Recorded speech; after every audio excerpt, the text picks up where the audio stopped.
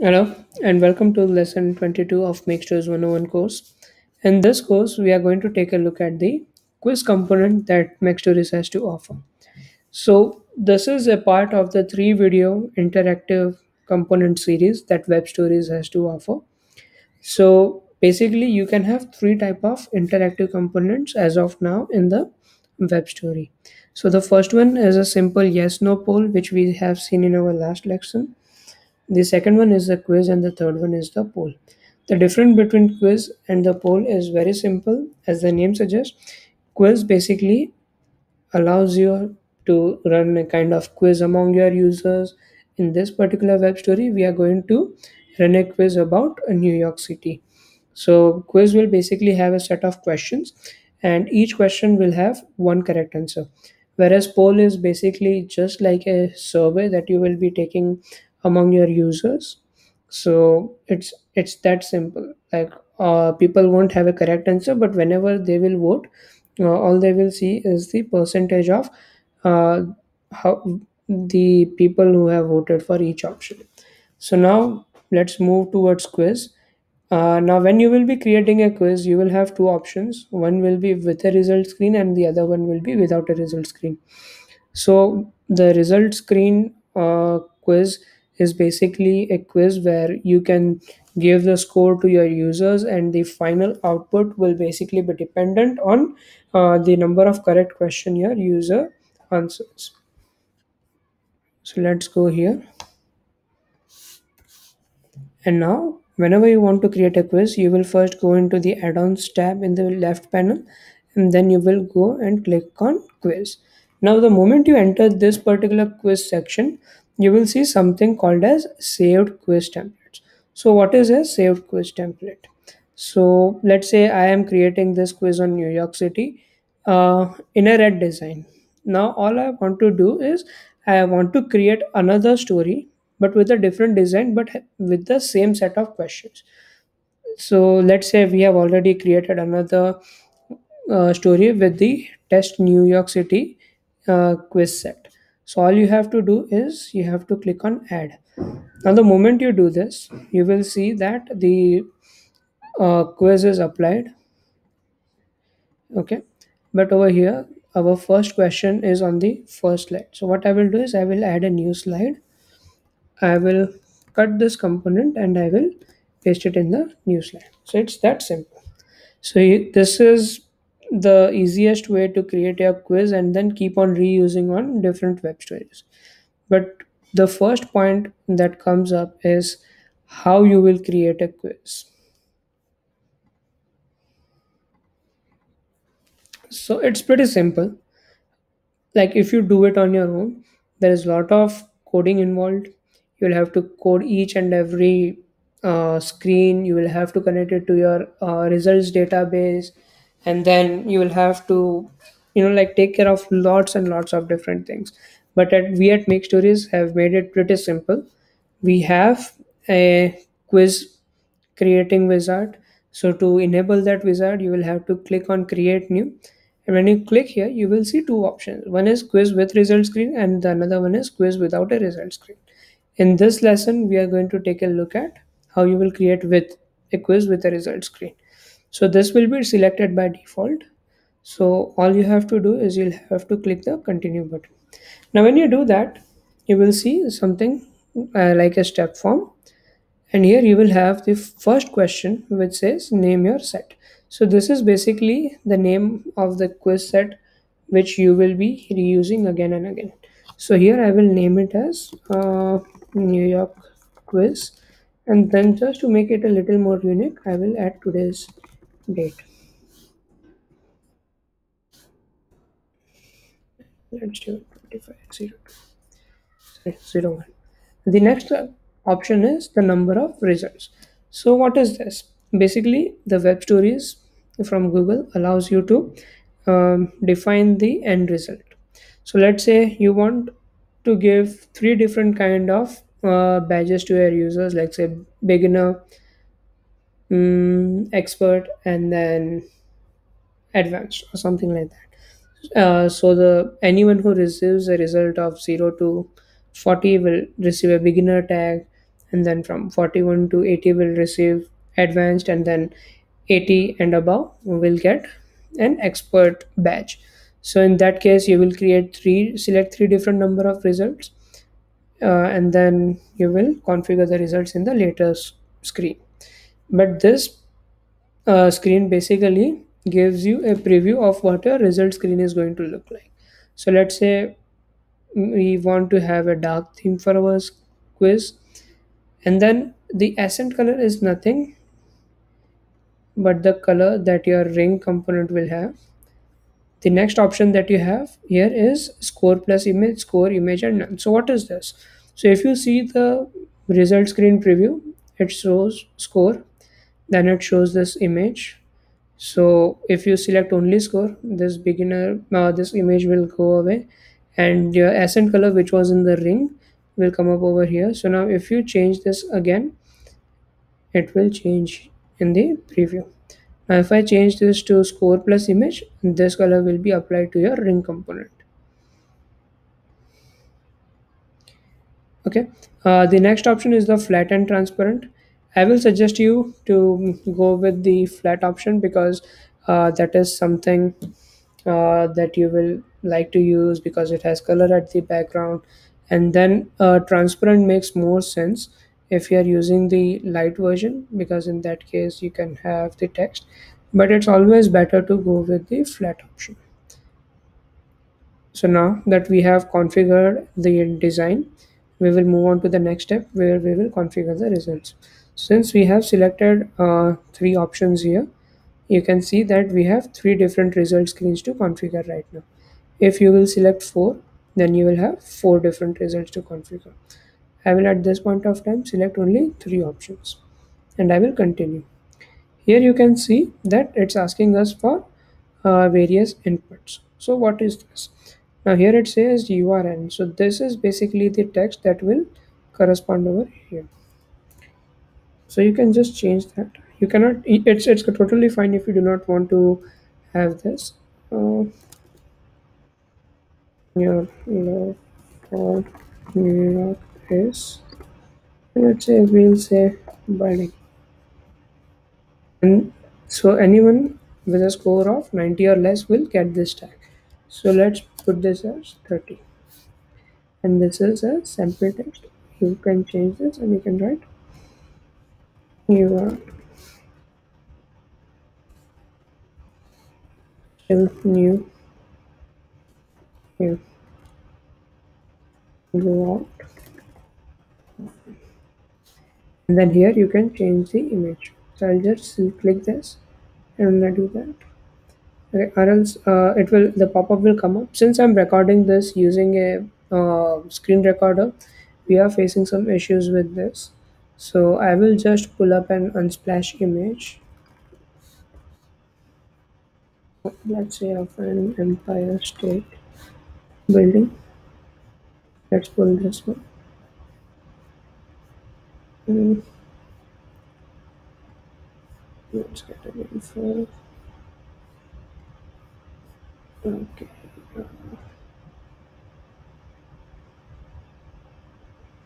Let's have a small one.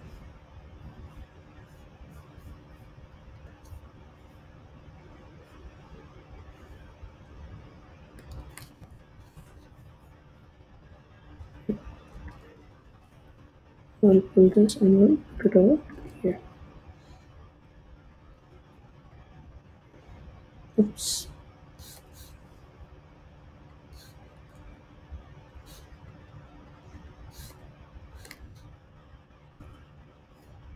So we have it over here. And the same way you can configure result to. So since you have changed it over here, it will automatically reflect in this. Yes.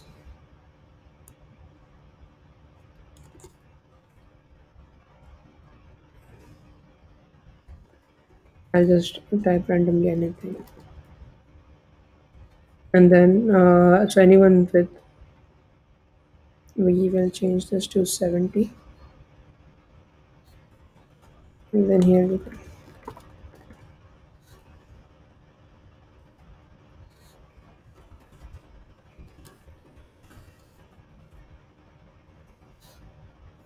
And then in the result screen 3 we can change.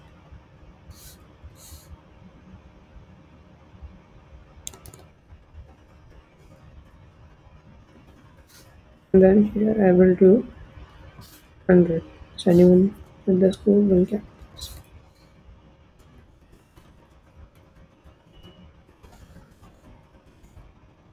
So with this, we have configured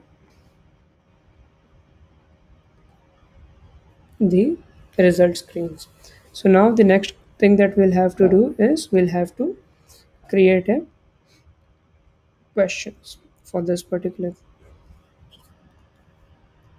So here it's pretty simple. I have created a set of questions. So I will start putting them up one by one.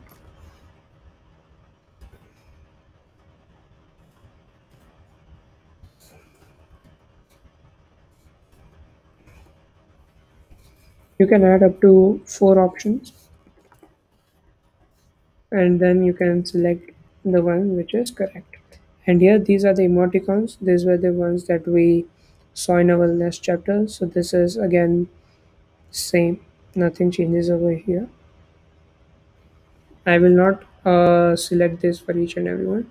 So I'm going to quickly put in the details for all of these, and then I will come back. Okay guys, so I have now created 7 questions here. I really did not want you to like wait till I fill up all of these. So now all my questions are ready. So now all I'm going to do is I'm going to add them to a story.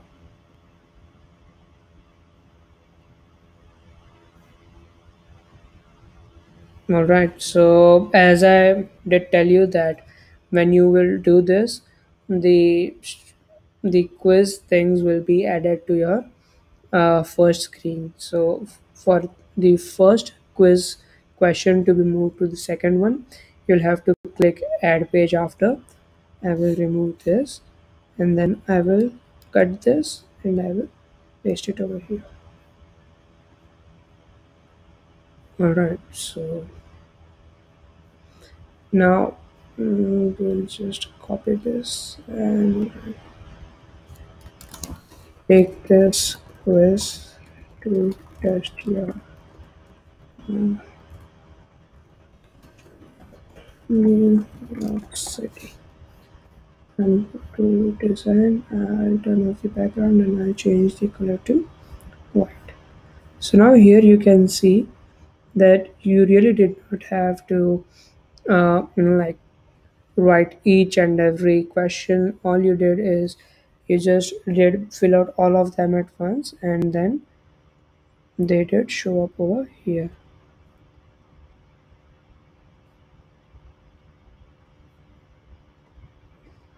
And this is your final screen. I'll just go back to my first screen and I'll see.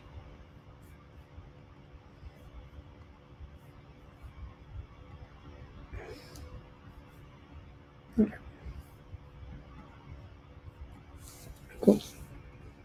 Again, you can, like, if you feel that you have selected the wrong question while uh, using the wizard, you can change the right question straight away from your editor. Now if suppose you feel that you have, like at certain point put in a wrong information, then you can just click the component and then click on edit quiz set. Now remember, you can edit your quiz set only before the voting has started. Now suppose you have already run the quiz and few people have voted for this particular quiz or played it, then you won't be able to change it. Now let's come to the appearance. So you can go in and you can change the appearance of each and every slide. To do that, you will click this and here you will see an appearance tab. Now over here you will see a lot of options. You will have the light and the dark theme, or you can change the background color. Then you can change the prompt size. Again, like these are the same options that we had in the yes or no quiz. Again, you can change the alignment. Then the prompt color will change the text color at the top, and then the options color will basically change this thing. And then you have an option that says flat style or shadow. Now you can look. Now, yeah, when you keep this to the light theme, you can see the difference between the shadow style and the flat style. I love flat more than shadow. And then okay, so here we'll have to change this to black again. Now I will save this.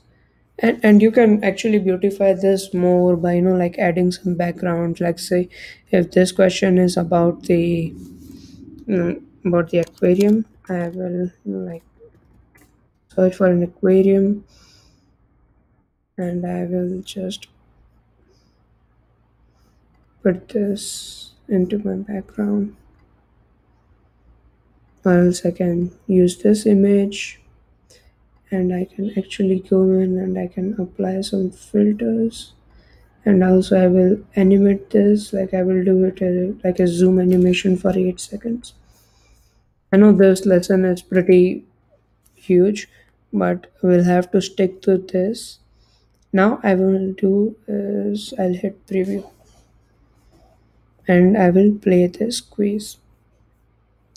So let's start this. So the I know the answers for everything. So I have actually set the emoticons only for the first quiz question. For the subsequent I haven't.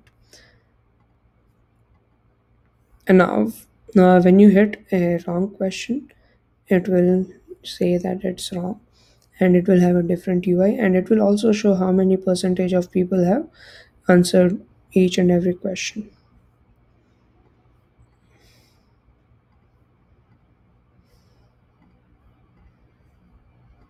So now I've almost answered everything. So you see that my score is 86. So it did tell me that your love for New York is showing up. So all of this without writing a single line of code, it's all done. Again, for quiz, you won't be able to play it again and again. So what I will do now is I will actually preview this thing in a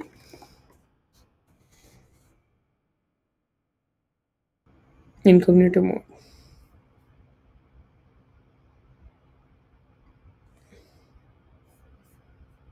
It's still rendering. I'll refresh this. Cool. So you did see that I answered to this question, like I answered this in my editor, and in the incognito mode I'm answering Harlem. So it did tell me that 50% have answered for Harlem and 50% have answered for Grand Central Street. Again, so MakeStories is going to take care of all these results, so you don't have to. I will wrongly answer few of these. So now you can see that my score is 43. So it did tell me that your love for New York is budding. You're still new here, go out often. So this way you can go in and you can create your stories without writing a single line of code. So that's it about the quiz. Now what I will do is I will refresh this.